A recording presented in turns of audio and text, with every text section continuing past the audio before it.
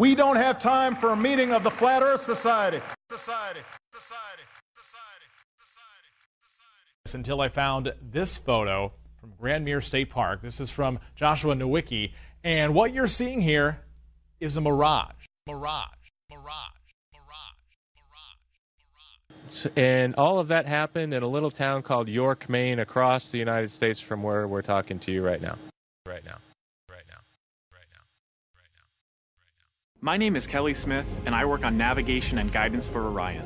We must solve these challenges before we send people through this region of space.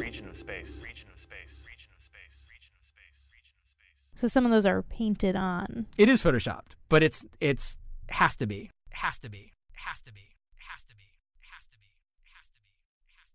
Newton didn't know. So Newton simply threw his hands up and said, I don't know.